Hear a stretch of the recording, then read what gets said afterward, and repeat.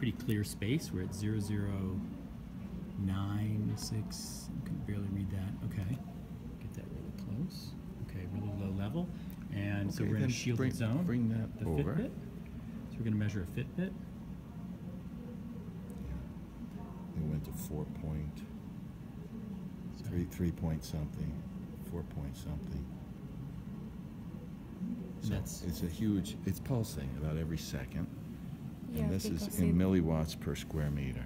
Because it has that light that is always vibrating, like But that's also the lights. Now that's another thing, which is flashing lights on your body, like into your body.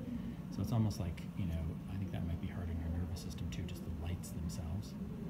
Flickering at that rate. So if you know, the people are sensitive to epilepsy in the eyes, but they're also just no wonder I cannot look at the light.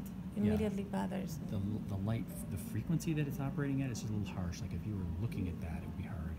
I think it's even just shining into your nervous system. Those cells are still pretty sensitive to light as well. And if you were to take, this is on your wrist, of course, but if you take it and cross your hands like this is going to be right over your heart, over your chest. Yeah, exactly.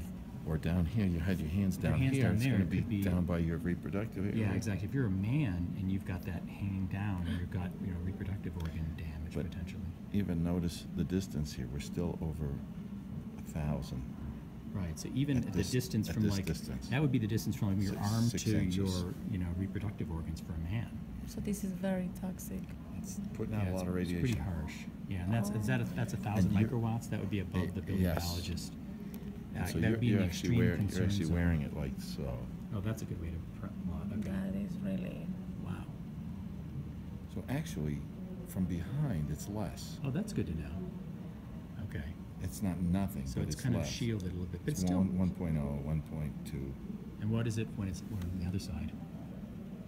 I mean, that's still above the building biology extreme guideline. Yeah, right. So that's it's not nothing, but it's so less. 4, coming 4. Look, it almost went to 5 now. Yeah, 4, 5. So much more dramatically. It goes back. So thank goodness it's either intentionally or unintentionally kind of shielded in the bag, which is But I would good. still, even the shielding helps a little bit, but still I would say that it's still way above the level I would feel safe. Even if it's not radiating your wrist, it's radiating this entire area. Exactly.